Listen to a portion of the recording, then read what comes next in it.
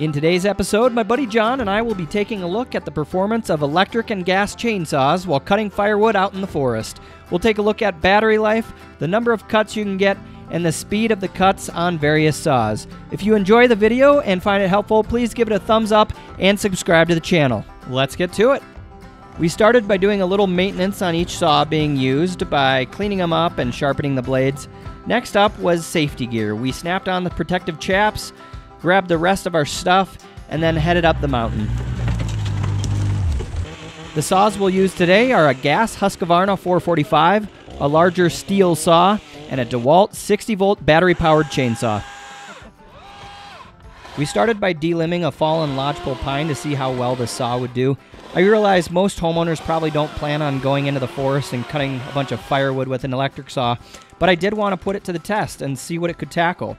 Now, this log had a decent amount of limbs, but the DeWalt chainsaw seemed to go through them rather quickly and without problems. With this particular saw, there is a safety button to push down, which took a little getting used to, since the Stihl and Husqvarna gas saws do not have a safety button.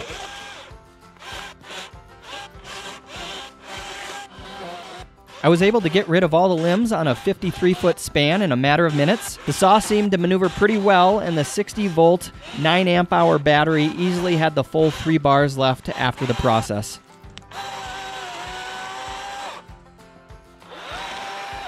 Wow, that was pretty quick. I thought we'd test how many cuts we could get out of one battery.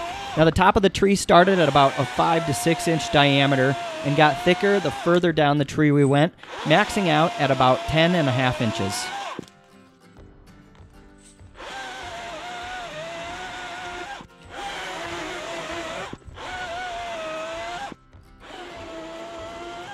So how's that thing doing? I mean, does it feel like it bogs down at all, or? No, it cuts right through it pretty fast. Yeah, I'm really happy with it so far.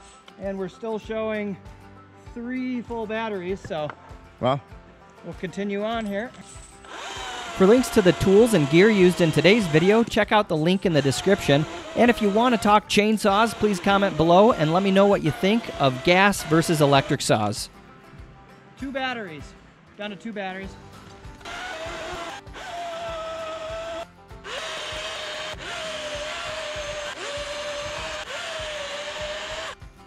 Still on 2.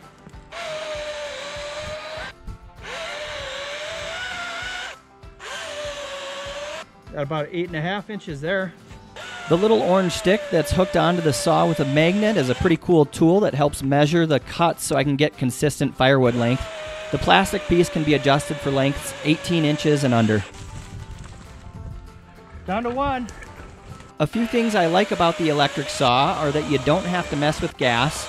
It's quiet, and it always starts with just the push of a button since it's battery powered.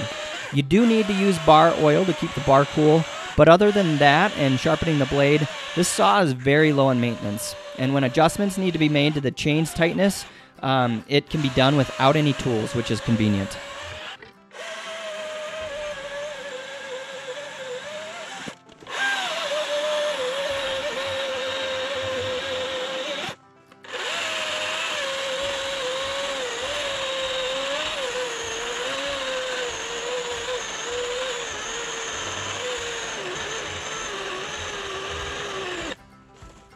So start watching for binding. That was it, huh? That's it. That was a lot of wood. A lot more than I thought we'd get.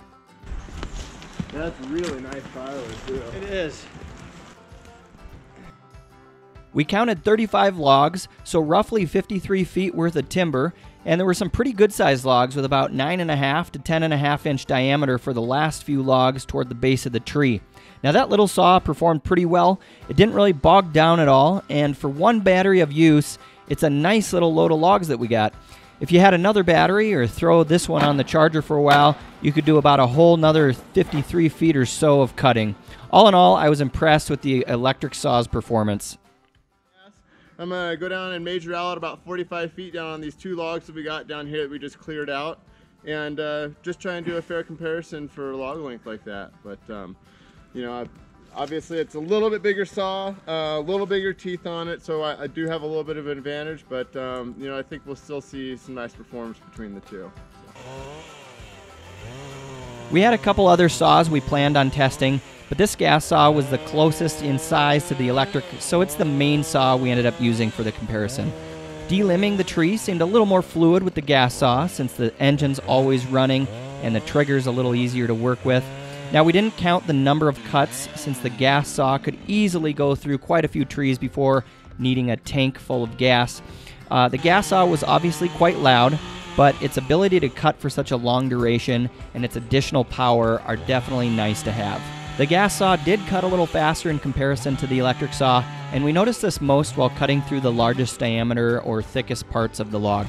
That said, the electric was able to get through those logs as well. It was just a little bit slower, and it's not a saw that you'd want to use to go cut firewood all day with.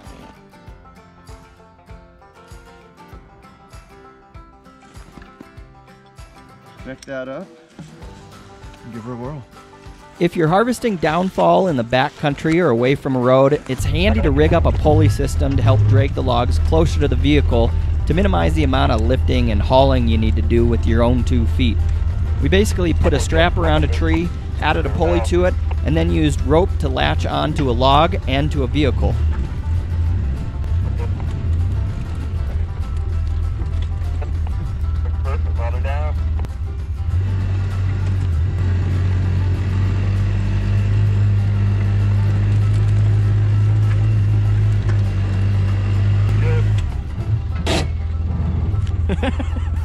We're 2 feet from each other. Look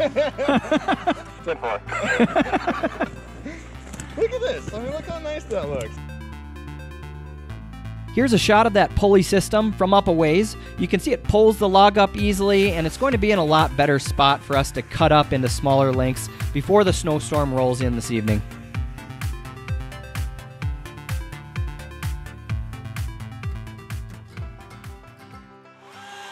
Next, we did a time test through a 10-inch diameter log with each saw.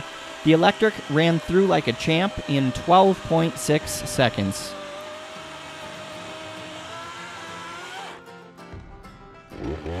The small gas saw was a bit faster, even after going through a knot in the wood, coming in at 11.1 seconds.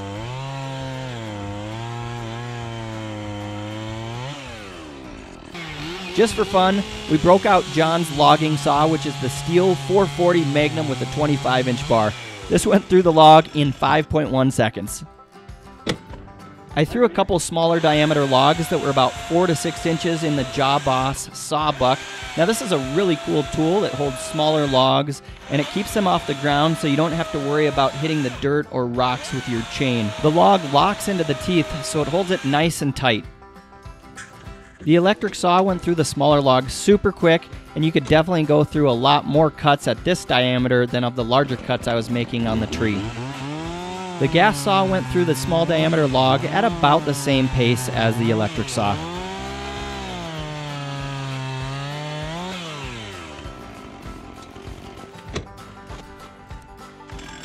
Of course, I had to break out the big saw again, and this ripped through the log in no time flat.